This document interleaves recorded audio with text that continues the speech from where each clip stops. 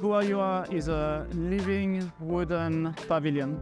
It's really like a space that is alive. So basically I proposed the concept of these hanging elements, so creating kind of movements in the pavilion and playing with senses like this tactile moment, the fact that you could see elements like swaying with the wind.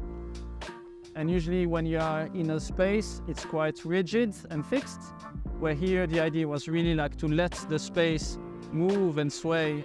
This year the project description was to create a wooden pavilion that can be easily assembled and disassembled. We had some wooden material already at the university which we wanted to use, and that was the first aim for the students, to make an inventory that what material we have, and then they started designing out of that. The Aalto Wood Program is 1 year program where students deep dive to wood and wood construction, and every year we build something.